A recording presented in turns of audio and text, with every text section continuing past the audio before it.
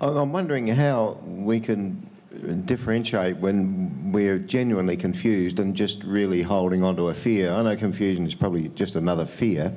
Yep. But for instance, I want to walk as closely as possible towards, I want to work towards a one-on-one relationship with God. I'd like to give up everything, all the material stuff and just basically take that path. Yep. But I'm concerned about the security of my children, who are grown up really now. Yep. But they just might need financial support from me. Yep. So how do we know whether we're just confused about what is the right thing to do or whether we're just really frightened? Well, I think your statement is good, that confusion is always a sign that there's a fear associated. Does that make sense? Because when we have no fear, we know almost automatically what is the right thing to do. You know, there's a very direct course of action when there's no fear. Confusion is fed by fear. Confusion and doubt indications of fear still existing that cause us to not see the complete picture. In the case you mentioned, the case of looking after children, particularly when children are growing up, I had to go through a lot of emotions with my two boys where I had to give up this idea that I was responsible for their life. And like Tristan now is 28, Caleb's 26, and when they were 18, 19, I was still in this mode of thinking that somehow I was going to have to provide for them what they needed in their life. And then after a while I realised that I had a fear, and it was based around some feelings of guilt that I had to work my way through. So I worked my way through some guilt. Then I realised I had a fear of what might happen to myself if nobody came to my support. And once I worked through that, I realised that I didn't need any personal support from anybody ever, and that I'd be fine. And once I worked through a couple of other emotions similar to that, I started realising that I did not have to support both of my sons ever again. I could give them a gift if I wanted to, but I did not ever have to support them. Now, both Tristan and Caleb initially felt a fair bit of resistance to that. Right, naturally, because they were getting things before then. Like I'd bought them cars, and I'd bought them, and I'd paid for their house, and I'd done a number of things for them. And now they weren't getting those things from me, and they had to contemplate their own fear of creating those things for themselves.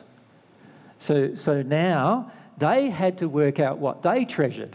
They had to work out what, they had to start working out whether they were capable in their life of creating those particular things. And what they did in a very short period of time for probably Caleb, and for a bit longer time for Tristan, was they eventually worked through the issue and decided that they could control their entire life by themselves. They didn't need me or anyone else at all. And that freed them completely, from a lot of fear-based actions. So what I found I was doing was I was helping them stay in a place where they didn't have the confidence in God or themselves to create their own life. And I was actually assisting them to do it. And then I realised in that process that my assistance of them doing it was based on my fears about God not supporting my life. And I had to work my way through that. And once I worked my way through that, I now felt completely open to the guys looking after their own lives. So much so that when I first met Mary, one of Mary's primary condemnations of me, I suppose I'd call it, was that I wasn't connected enough to my family. And I'm saying, but I am connected to my family. I love my boys, we get along together great, we have great time together. But Mary's family would ring her 2-3 times a week, many times, and expect her to live with them and all sorts of things. And she's above 30 at that point in time. And I'm going, no, that's not the kind of relationship I have with my boys anymore. We have a grown-up relationship, where the boys, well, I call them my boys, but the boys are completely self-sufficient in their life. They do not need me at all. Isn't that wonderful for them, that they do not need me at all? But it's also wonderful for me because it allows me freedom to also do the things that I want to do. And it's not like I'm going to not spend time with them, because I do, but but we have now complete autonomy. So it's only a fear, again, that would cause the confusion. Now, like yourself, I was confused back then about that decision. Like, at the time I made that decision, I felt like, you know, but I'd like to do this for my boys. One of the reasons why I was developing some property was I wanted to be able to give the boys a house each and give the boys a car each, and you know, it was one of the motivations. Not one of many motivations, but one of them.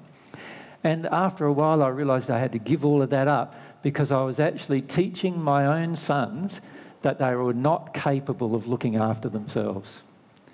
And what a terrible thing to teach a person. Like, there are many of us who are 50 or 60 or 70 who still feel totally incapable of looking after ourselves, still wanting a backup plan. You know why most people in Eastern countries and in third world countries have families? Not because they love their children. For many of them, it's because it's the source of their welfare in their old age. It's their backup plan. You know why they have boys?